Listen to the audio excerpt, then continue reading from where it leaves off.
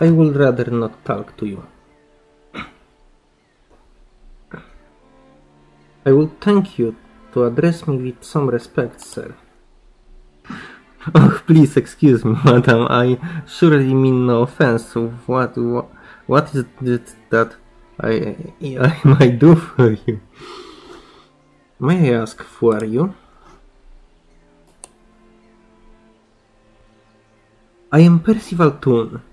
Why do you ask? Why are you so nervous?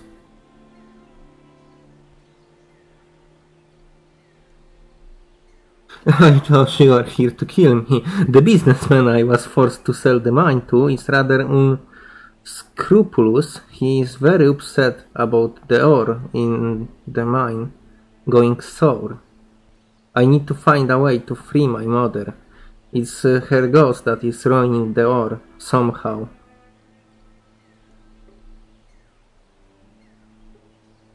Your mother ghost? My poor mother, she was killed herself, you know. When the silver dried up, we were forced to sell the mine.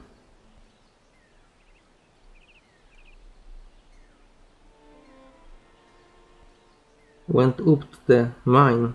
She fired all the workers and did herself in. You have my sympathies. Good day. Mom, what brings you back here? I have decided to help you with your problem. Oh, that would be wonderful. If you could do that, I would be ever so grateful. It would mean a monetary reward of 500 coins as well. I will return. I have looked into this matter.